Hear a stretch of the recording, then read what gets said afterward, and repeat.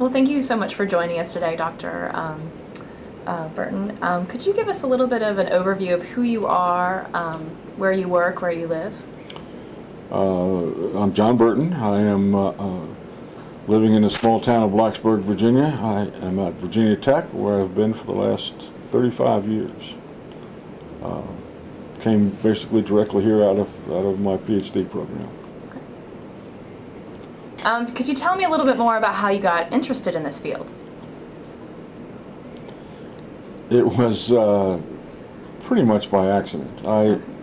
Although I had published a couple of pieces, one with Paul Merrill on needs assessment when I was a grad student, and shortly thereafter I got to Virginia Tech. I worked with Terry Wildman on a piece with learning theory and design, in which, by the way, we used the phrase the new cognitive psychology, so that goes back to the late 70s, I guess. But I really didn't have an interest or background in it at all until at Virginia Tech I had come as an educational psychologist and been told by the dean at that time that educational psychology was not going to take over his college, was not going to be a player, would never have a doctoral degree, so on and so forth. And I hooked up with a friend of mine here, Mike Moore. Mike had a media program that did have a PhD. Mm-hmm. So at some point the few souls in Ed Psych and the few souls in media joined up together, and I got involved in the existing PhD at the time, which was technology, media, what have you. Could you talk a little bit about the primary focus of your work, of your research? In recent years, I've been involved mostly with, again, with the notion of theory in design, and probably the last bastion of behaviorism in the world until it gets reborn. And I think as you get older, you become more of a counterpuncher. So I follow a lot what my students and colleagues are doing. I work with them and probably don't lead them as much as I did as a youngster. So it hops if you take a look at the publications. Could you talk a little bit about how you became interested in behaviorism or even other specific areas of your research? My background is in psychology, all of it. So at the time I was growing up, behaviorism was really the primary theory. That and Hall Spence was still being taught. Cognitive psychology came in. Actually, the first book in cognitive psychology was when I was a master's student. I mean, it was hot, and I studied a lot of that when I was at Nebraska, just because people were teaching seminars and trying to get into the latest and greatest thing. As I taught a seminar with Jim Garrison years ago. Jim Garrison is our philosopher, and he's a Deweyan, maybe one of the leading Deweyan scholars. And Dewey had what he called a sophisticated view of behaviorism, and my view of behaviorism off camera was always a naive view of behaviorism. We taught a course in cognitive psychology together, cognitive science. It was still, again, fairly new. Went in really as believers, I think, in cognitive science, and I sort of became the devil's advocate and argued the other side. And by the time it was over, we were both behaviorists again. Okay. So you circled back. That's correct. Okay. Could you speak a little bit more about how you've experienced these transitions and new learning theory? So you sort of begin with behaviorism, and you spoke just a moment ago a little bit about cognitivism coming on board, and then could you say something even about constructivism, how you experience these transitions? Sure.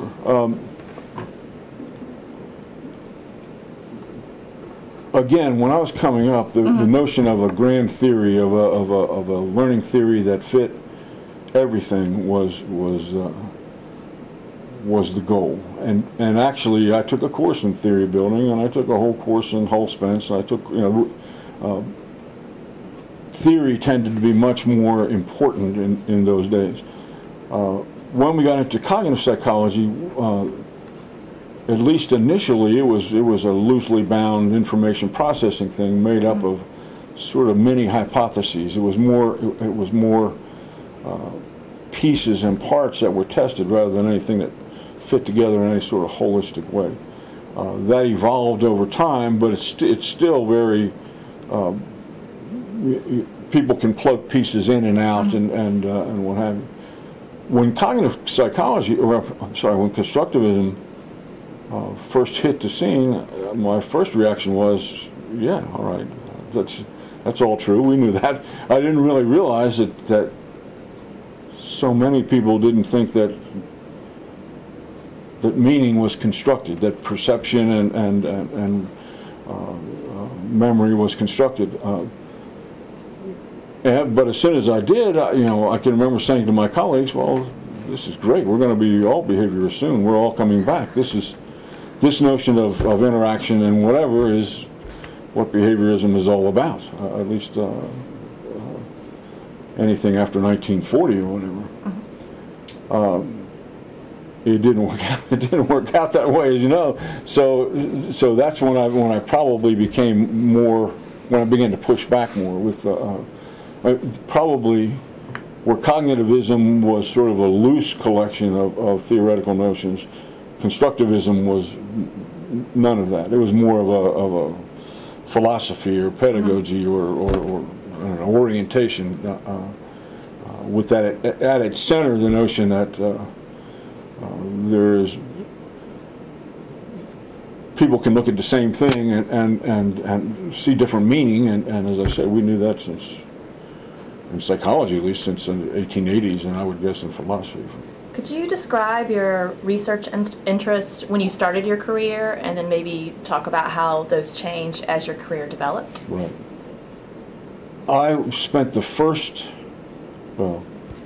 15 years of my career studying basic memorial processes, small level cognitive stuff, and then as a result of a colleague I began working with here, now retired, Jerry Niles, who was a reading guy, I began to tie up some of what I knew about memory and paradigms that you could research basic memorial processes with reading. All right, so we began to look at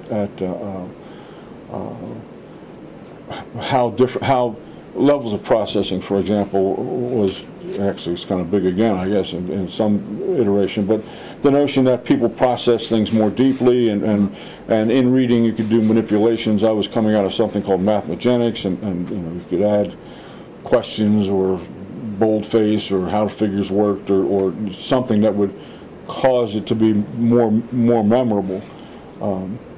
But in my career, once I got started in basic memory, even when I began to move into our area, I wanted to make full professor, and I didn't want to lose that line. So I stayed in memory for 5-8 years after I wanted to do it. To be honest with you, I was ready to do something else. But if you take a look at that point after 15 years or so in my career, I left that work and never did it again. Interestingly, I never saw how it could relate to what we do. As I look at what goes on now with cognitive loads and whatever, 15-20 years after we were talking about cognitive loads, if I had enough sense, I would say, well, yeah, that relates. We could do that. But I didn't have enough sense, and I didn't. And in all fairness, I didn't know anything about our area really. I was just flying by the seat of my pants. Okay. Maybe I can ask you a little bit about how maybe some of your early experiences, maybe even earlier jobs, influenced choices and arguments you may have been thinking about as you moved along in your career. Well, as I say, I did have a taste for instructional design and technology in a couple of ways. One, I'd gone to work after at the end of my doctoral program, and for a little while afterwards with an outfit called University of Mid-America. And University of Mid-America was a big project, 8-10 university consortium to develop materials to be delivered at a distance to our target audience, a 33-year-old woman with 2 kids in Cozad, Nebraska. So we were trying to put together stuff that could be delivered by newspaper and TV and what have you. I was on the fringe of that because I was actually working on the evaluation side. That was much closer to my strength. I was aware of the designers and what they were doing. Tiagi was out there. Gary Morrison was out there. Fran Aversa was out there. Bo Valance was out there. We had a bunch of people that eventually became names in design and or evaluation. So that gave me sort of a taste. But as I say, I was my whole career, you know, a bachelor's in psychology, and I did a master's degree at Illinois State in psychology, experimental, and then I went into educational psychology at Nebraska. The only other job I really took at a college university level was at Southwest Missouri State after I finished my master's. And really, I just wanted to see whether I wanted to hang around academics, whether I really wanted to do that. And my job was teaching only. I hadn't even thought about doing research. I went down there and taught for a couple of years, taught psychology courses, introductory psych courses, and adjustment and things like that. I'm not sure where I was going to go with all this, but that, as I say, then I came here for 35 years, and it really was a matter of the colleagues that I was working with. When I was working with Jerry Niles and Terry Wallman, we did a lot of work with reading, with Niles, with Wallman. He was very much an applied kind of ed psych kind of guy, although we argued the opposite when we were talking about introductions. Introductions, he would argue more theory, and I would argue teach these kids what to do when they get out into the schools or whatever. But that sort of got at me, and then I had some very good students early on, and they sort of shape your career, to be honest with you. So could you speak to some of the important trends and ID that you saw throughout your career, and then maybe also follow up with where you see ID going in the future? Okay. I think in the beginning, when I first became aware of design and thought much about it, we were very much coming out of the programmed instruction era, still in it to some extent. I had studied in graduate school the early computerized system, Ticket and Planet and Plato and whatever, excuse me. But at that time it was really kind of about, you tell me what you want your people to learn, and you tell me how much money I have, and I'll get them there. So outcome, the idea that we could predict an outcome, pretty much guarantee it, was central to what design was about at that time. Trends, you know, there was some social trends that happened. For one thing, it was an all-male bastion. The first conference I went to, an informal conference, PIDT, maybe 120 people, and one of them was a woman. I mean, you just didn't see that. Now the balance has shifted, so it's probably a majority may be women at this point, but certainly it's not the way it was. It also shifted in terms of in the beginning, everything was quantitative. Everything was in a best of all worlds experimental. Qualitative began to work its way in. We had Guba was here as a visiting scholar for a year, and began to introduce the whole notion of qualitative data as an evaluator. And as an evaluator, it always used qualitative data, but it never occurred to me to try to do that as a researcher. And that trend sort of changed where we're going, the kind of questions we were going to ask. The rise of cognitive theory, of course, but then constructivism probably, any sort of last notion that we're going to predict outcomes got watered down even further when we got to constructivism. Outcomes became a little bit more of a moving target, because you were, rather than accepting, as I would, that there's always variation, this time we were actually going to try to do it, you know. And I've tried to work with students where you say, okay, tell me how you would keep people from constructing. what repressive things could you do to keep these people from constructing? And it's very hard to come up with an environment like that that wouldn't put you in jail before it's all over. Recent trends, probably, we moved when I came in and cognitive psychology was beginning to catch on. Theory was not really terribly powerful in the area. It was more of a create models sort of an area where there's lots and lots of models, and everybody was sort of producing them. That's shifted. Theory has become more important, and one of the things that's done is tighten us back up with psychology. So at our university and at many, you see people either evolving or devolving, depending on who you're talking to, into the learning sciences and a more psyche approach to the way we do business, and a more psych-central approach to how people learn. And that's also a big shift in education generally, from teaching to learning and the learning. Okay. Could you talk a little bit about the people that have really influenced your growth as a scholar, and how they may have, and how they've directed your thinking and your scholarship, whether it's colleagues or even students? You know, professionally, the people that I met David Jonathan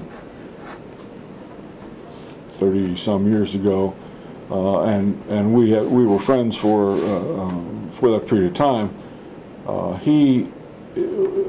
I wouldn't say we influenced each other very terribly much, so, but actually David, some of David's work later in problem solving was similar to some stuff that I had done a few years before that with Sue Magliera, who was our director. Sue was one of my students, so she had an influence, and that her dissertation took me into that area. Colleagues here, guys like Mike Moore, Jerry Niles, like I said, in reading, Terry Wildman, and it's like they had a great influence on me. Current guys that I pay attention to are still old guys. I mean, they're still, Mike Hannafin and I think a lot of his work and what he does, and both as a person and as a scholar. As I say, as I've gotten older, I don't know if you could just get more obstinate as you get older, but my whole approach has been more to push back and counterpunch against the prevailing theory or whatever, and I do better working with. I thought I turned that off. I do better with students. I tend to follow them. I tend to get into what they're doing more than impose what I'm doing on them. Right. If that makes sense. But obviously, some of the great students here, Mike Ori and Branch at Georgia, Barbara Lockey is one of ours, and we had a lot of good students who always leave a mark. Always leave a mark.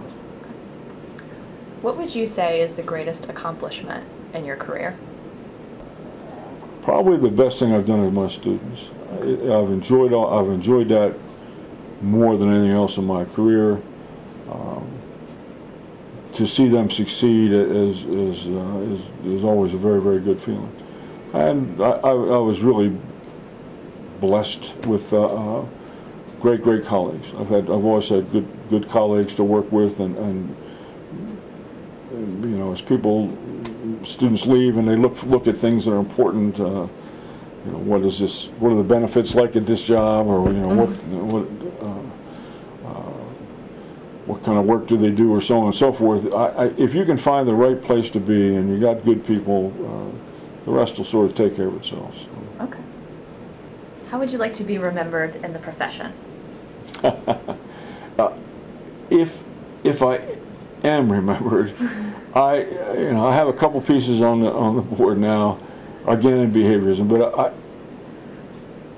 I guess I'd like to be remembered as I told you so.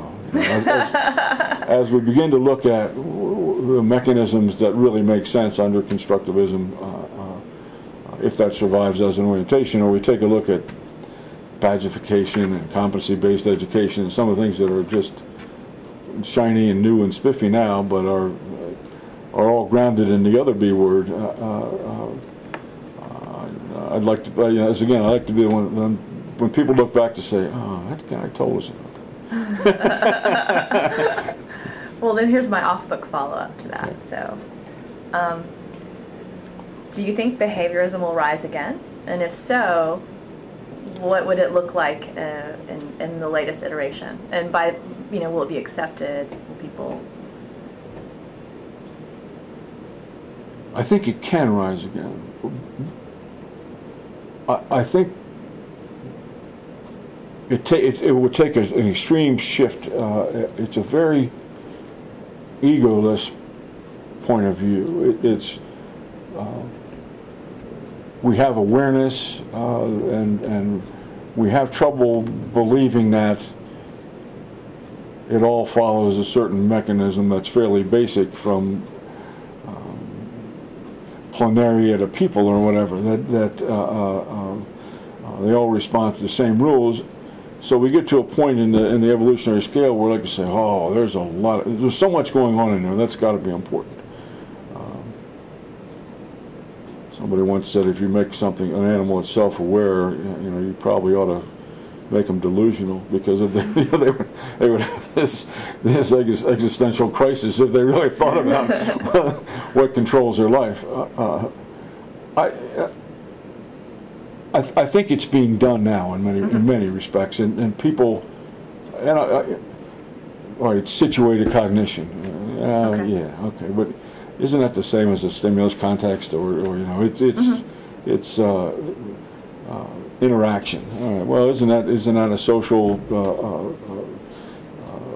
give and take of response and feedback? And I think what holds it back now is that people have this real doggy notion of what behaviorism is. They think of Pavlov and classical conditioning and the stuff done in the 20s or whatever, in 20s and 30s, and if you look at the so-called radical behaviorism or selectivist behaviorism from Skinner again, running from about the 40s, it's not like that at all. It's more like evolution. The behaviorists are selected because they work. It's not so much a matter of the giraffe's going to grow a longer neck because that's where the leaves are, but if growing a longer neck allows you to get to the leaves, over time that's going to happen. Well, if people are taught behaviors that are successful in the environment that they are in at the time, they'll learn. Right? And it doesn't matter to me whether you call it a negotiation or a free operant interchange or whatever. There's people are trying to succeed in that conversation. They want it to keep going, and they want it generally, and if they don't, they have mechanisms for trying to shut it down. But they generally want to keep it going, and they're in a teaching learning situation, you're trying to shape the other guy around. At some point, you're going to say, "Oh, hell no, that's not constructivism. That's you'll if not punish, you'll at least withdraw anything that's at all reinforcing and make them come around to your point of view." That will be different. I agree. All right? Okay. Well, I have one last question to ask you. Okay. Is there a story you would like to tell or something you'd like to say that I haven't been able to ask you, or you just want to have on the record? No, I really. You don't want to say "I told you so" one last time? Well, should I survive to that point, I really would like to. And I mentioned Dave Johnson. He did me a big favor when he was put together that first handbook, and he gave me a platform to write probably the best piece, the best thinking I've done about behaviorism in a very, very long time. And that piece, although they don't use that stuff anymore, we have more of a pop view of behaviorism because people don't read it anymore. But it's kind of like the game where people whisper to each other till you get around the circle, and the notion of what behaviorism is very distorted when it comes around. that piece gave me a chance to say what I knew about behaviorism, and I'm very grateful to him for that, and was at the time.